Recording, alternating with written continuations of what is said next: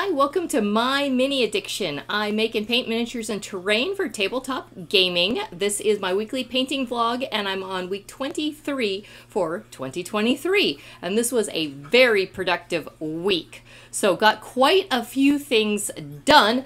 Finished the pirate jail and the seaside shack. So these were some things I'd been painting up. Finally got these ones finished. I can get them out of the room.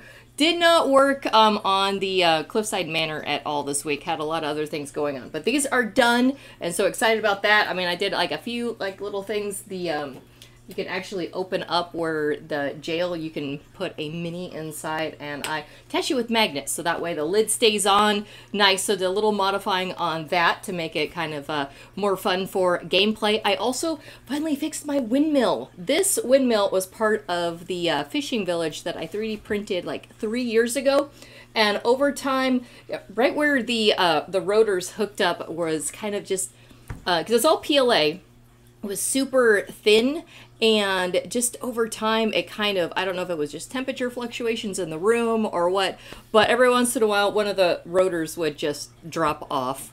And I tried a bunch of different ways of fixing them, and then I finally got to the point where it wasn't really, they were only kind of fixed, and it sat around for maybe like a year just waiting to get fixed. Finally got around and did that. So that is done. So got lots of terrain stuff done, and then also continued painting minis from the Witcher Old World board game. And I got 17 minis from that game done this week. So excited about that. Included in that 17 were the 3 ships that are part of the game.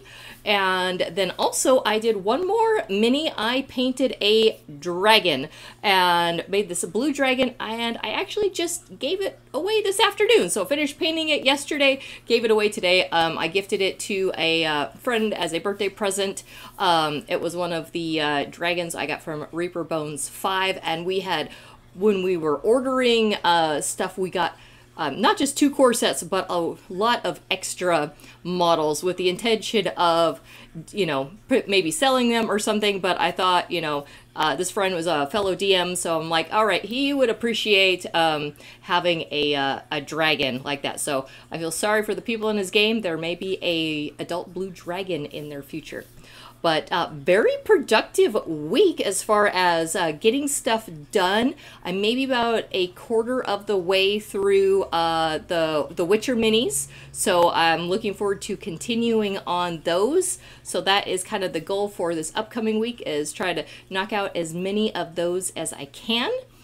So that way I can get the game completely done, and then I'll put a video together showing all of the minis once I have completely painted all of them. And then if I have time, I'm probably going to work some more on the Cliffside Manor. And I still have a nice backlog of buildings that I need to paint up for the Fantasy City I'm also working on. So lots of stuff in the works. And we actually had, if you notice in the corner, I got a kitty up here. Normally Amy isn't still in this room at this time. She was there when I left for work early this morning, and she's still there, so I think she's been sleeping all day. But that's kind of what my desk looks like most of the week. There's usually a kitty right there.